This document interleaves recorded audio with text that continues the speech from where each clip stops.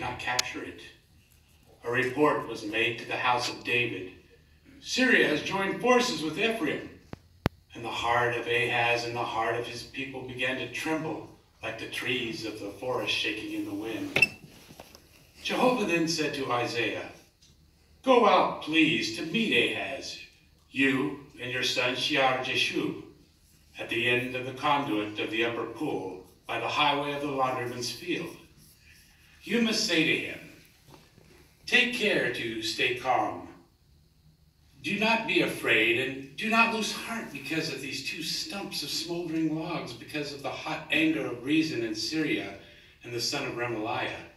For Syria and Ephraim and the son of Remaliah have plotted harm against you, saying, Let us go up against Judah and tear it apart and conquer it for ourselves, and let us appoint the son of Tabiel as its king.' This is what the sovereign Lord Jehovah says. It will not succeed, nor will it take place, for the head of Syria is Damascus, and the head of Damascus is Rezin. Within just 65 years, Ephraim will be completely shattered and cease to be a people. The head of Ephraim is Samaria, and the head of Samaria is the son of Remaliah.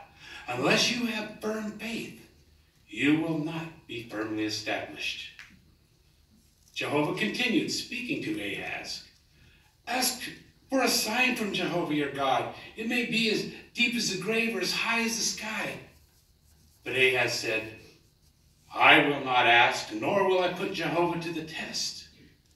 Isaiah then said, "Listen, please, O house of David. Is it not enough that you try the patience of men? Must you also try the patience of God? Therefore Jehovah himself will give you a sign. Look, the young woman will become pregnant and will give birth to a son, and she will name him Emmanuel. He will eat butter and honey by the time that he knows how to reject the bad and choose the good. For before the boy knows how to reject the bad and choose the good, the land of the two kings whom you dread will be completely abandoned. Jehovah will bring against you and against your people and against the house of your father a time such as not come since the day of Ephraim broke away from the king of Judah, for he will bring the king of Assyria."